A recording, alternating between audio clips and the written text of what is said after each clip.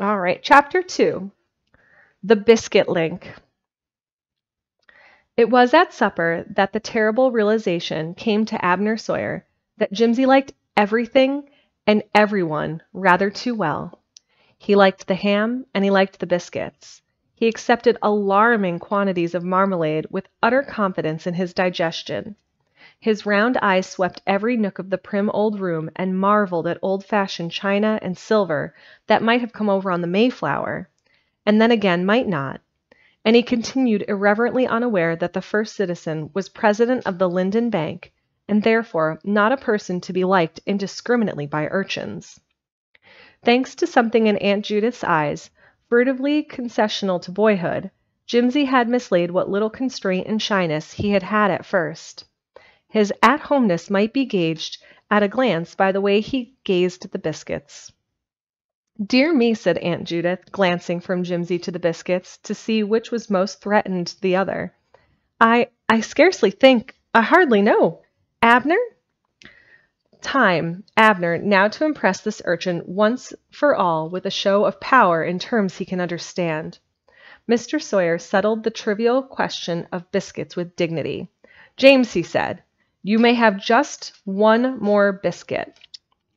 Aunt Judith nodded. "Just as you say, my dear," as she had been nodding effusively for 30 years. Jimsy's eyes were very grateful, and it came over the first citizen with sickening conviction that Jimsy, misinterpreting again, had regarded the biscuit as an overture instead of a show of power. Ridiculous indeed to have thrown about your neck the unwelcome chain of a boy's regard, and then unintentionally to cement that chain by a biscuit. Abner Sawyer departed hastily for his lamp, his fire, and his paper. Jimsy followed Aunt Judith to the kitchen, and here, in the shining quiet of an old-fashioned kitchen, whose spotless rows of pans and its rocker by the window reflected nothing of first citizenship, the memory-making mystery of child and woman in a homely setting drew taut an age-old chord of sympathy. Out of the hum of the kettle and the fire shadows of the grate it came. Out of the winter wind that rattled the checkered windows, that eternal something that is only given to women to understand. Jimsy did not know why Aunt Judith smiled, or why the smile made his throat hurt a little. He only knew by her eyes that she liked him, and that was enough. "Aunt Judith," he blurted, let me wipe your dishes." But Aunt Judith, with the wisdom of a woman, knew that the best-behaved china is pervasively given to leaping without warning out of the hands of any boy. To his utter consternation, and she patted him on the back. "Bless your heart, Jimsy," she said, "there are so few I can do them myself in no time." Jimsy, not James. Jimsy felt that he must do something for Aunt Judith Sawyer, or his throat would burst. So finding one leg at liberty, he furtively kicked the leg of the stove and hurt his toe, even as his eyes fell upon a depleted stock of kindling in the woodbox. "Well, then," he burst out in a glow of goodwill, let me take Uncle Ab's job tonight and get the wood." Aunt Judith's horrified glance made him redden uncomfortably. "Jimsy," she whispered hurriedly, you must never, never call Mr. Sawyer Uncle Ab. Nobody does." "But," mumbled the boy, ye said folks call ye Aunt Judith, and it's different," faltered Aunt Judith. I'm nobody in particular. Mr. Sawyer's a bank president, Jimsy, and I always get the wood myself." She opened the door and pointed to a woodpile glimmering out of the darkness with a rim of snow. "The kindlings are split and piled in the shed. And hurry, child, the wind's sharp." Jimsy set forth with a noisy whistle. When presently he returned with an armful of kindling, his eyes were shining, and holding the door ajar, he coaxed into the warmth of Aunt Judith's kitchen a shivering dog, little and lame and thin. "Aunt Judith," he shrilled, dropping his kindling into the box with a clatter, "look!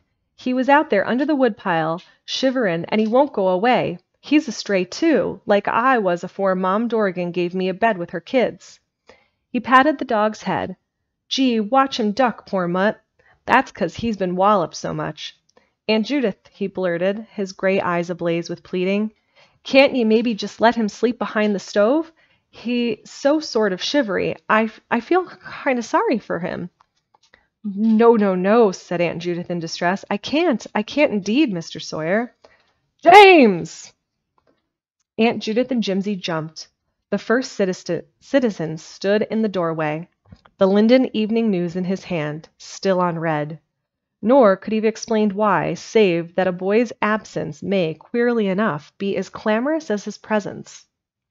With the biscuit still upon his mind, Abner Sawyer felt impelled to discipline. Put the dog out! Jimsy stood his ground. He was used to that.